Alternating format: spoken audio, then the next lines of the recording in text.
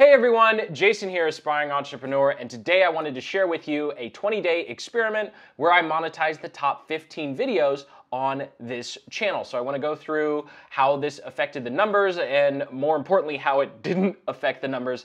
And then at the end of the video, a little bit of a personal update around how I actually had to turn monetization on across the entire channel.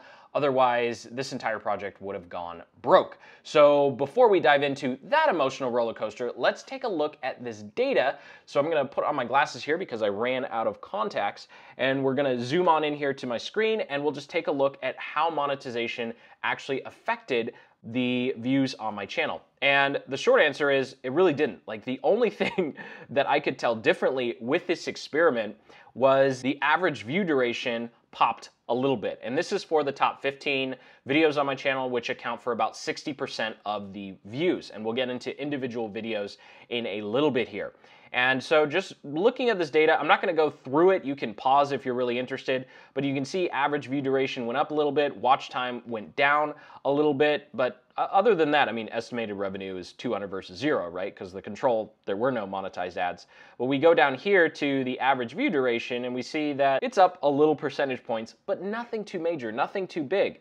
And now what I really thought was going to happen here was, oh, let me scroll up so you can see the previous period. So August 7th through the 27th is the test, and the previous period is the control. So what I thought I would see is once I monetize the videos that I might actually get a little bit of a boost from YouTube suggesting my content. This chart, however, shows that that's not really the case. It's pretty much the same. In fact, YouTube suggested went down when I turned on monetization. You can see here in the red, the dark red is when monetization was enabled on those videos versus not enabled. So that was a little weird. So I do want to go through individual uploads so you can see how this actually affected some of the videos that are in the top 15. I'm not actually going to be able to show you all of the videos, and I'll get to that in, I think, video number 3. When we go through video number 3, I'll explain why I can't do that.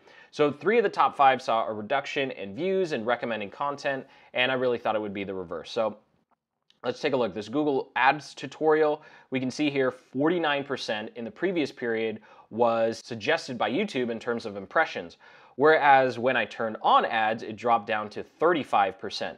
And even though the impressions dropped, I see a little bump in click-through rate and average view duration. Really nothing to write home about here.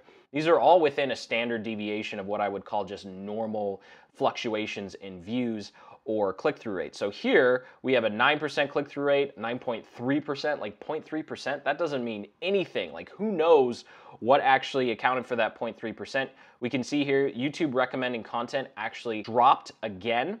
Now, Udemy was this one. Udemy, again, you can see here, YouTube recommending content, it went from 35% down to 31%. You can see the impressions are pretty much dropping for a lot of these. Now, the Canva tutorial was one of the few ones that actually went up here. So you can see it went up to 27% being suggested versus 24% the previous period, but that's definitely an outlier compared to all the other videos. And we'll just go through the ClickFunnels one is pretty much the same, like it's barely a percentage point higher. So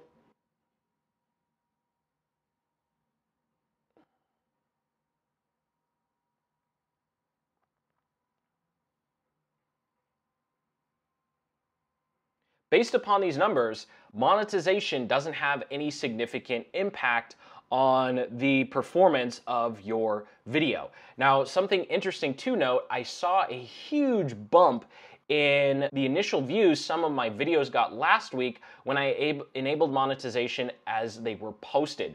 So that's actually an experiment I wasn't planning on running, but I will run that just to be sure to see if there's any long-term effect if monetization is turned on immediately when the video is posted. And cut. Sorry for the jump cut here. The next thing I want to talk about is your return on time. I just had to do that rough cut because I started rambling and I went in a totally different direction that was not helpful at all to this video. So let's go ahead and jump back into my Evernote here. we have 3 videos, and I want to look at the return on time. So we have a mega tutorial, a review video, and a long tutorial. I'm not going to be sharing the names of these videos just because someone with malicious intent could come and like cut me off at the knees with all of these experiments or just try and duplicate the videos, which is something I've actually seen happen to larger channels, and it's just not cool. I'm sharing this data to help you versus, you know, someone with malicious intent coming and trying to just copy someone else's content. So we have a mega tutorial, a review video, and a long tutorial. And the timestamps in the titles are just how long the video actually was. So what I wanted to look at is, okay, how much money do we actually make per video in the context of time invested? So the mega tutorial video, you can see here, it took 40 hours to put together. The review video only took 6 hours and 10 hours. And this is from idea to posted to YouTube, the whole 9 yards. So over a 12-month period, we're looking at how much money do we expect the video to make. And I chose 12 months because it's not reasonable to think a video is going to last a super long time. Especially with a review video, software is always changing. And the 2 tutorials, you know, software is always changing, right? So we're going to assume that it'll last about a year, and we're looking at $600 to $1,300, which sounds like a lot of money. Like, wow, I just make a video and I post it. But in the context of how long it takes, that's really where the numbers got interesting for me, because the mega tutorial actually had the lowest return on my time, even though I think it has the highest value in terms of content delivered, and it's gotten a lot of positive feedback on that video. Versus the review video, you know, that's just me doing one of my top 5 reasons to use software X or top 5 reasons not to use, you know, software Y. That had a return on my time of $230. And this actually gets into something I talked about a few weeks ago with the YouTube algorithm really liking certain types of content, and the types of content I like producing and you find really helpful, the YouTube algorithm doesn't.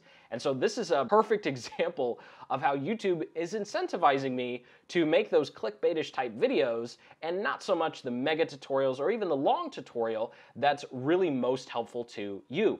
So I don't have a specific takeaway or big action item. I just wanted to share these numbers with you and show you the experiment and what's possible. And of course, really keep in mind the context of how much time and effort it takes to make a video and how much you're actually receiving a return on your time, because I see a lot of other YouTubers do income reports and they show they're making hundreds or thousands of dollars per video, but it's never put in the context of how long it actually took to make that video, because only taking 6 hours and making $1,300 on a video, that's definitely an outlier. Most of the videos that are in the top 10 or 15 are much closer to that 10 to 15 hour range. And when you do the math, it's like $30 to $60 an hour, depending upon how much it's making.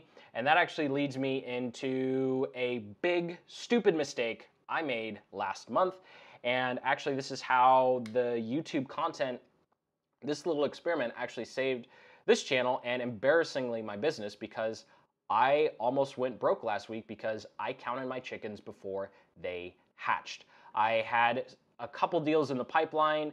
Some of the other ones didn't work out, but I wasn't really counting on them. And there was one in particular where I got a verbal yes. We had all the terms. We were at the finish line. The only thing left, there was just one thing left, was for them to cut the check. That was it. And they'd always cut the check in the past. So I just assumed this would be like the last, I don't know how many times.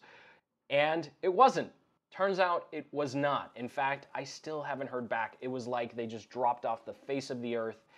And I was left looking like a complete idiot and feeling like a complete idiot, because I had made a lot of adjustments and actually said no to some things, because this particular client, who I've worked with a lot of times in the past, said that they were ready and willing to go to the next level. It was going to be a massive project. It was like one of those dream things where you go, yes, I've made it as an entrepreneur.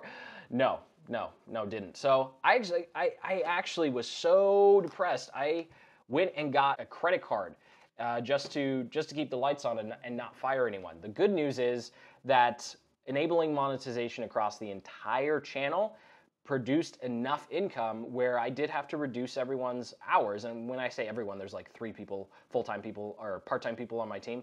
So we had to reduce all our hours across the board, and we had to make some cuts in terms of some of the other marketing efforts we were doing, but we're able to keep the lights on. So I just want to share that with you. Hopefully you continue to watch and support the channel. But I did make a commitment to you, and this is one of those times where I'm like, why did I start a vlog? Because now I have to share the dumb mistake that I made. So if you can take something from this video, take all that YouTube stuff for whatever it's worth.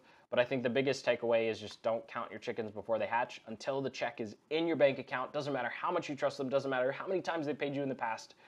Just once the check hits, then you start work, then you start go. Actually, we didn't start work, but then you change your plans, then you readjust. And I didn't. I just assumed that they would do the same thing that they had always done, and I was wrong. So I just want to share that lesson with you and really just be as transparent as possible, saying I don't have it all figured out.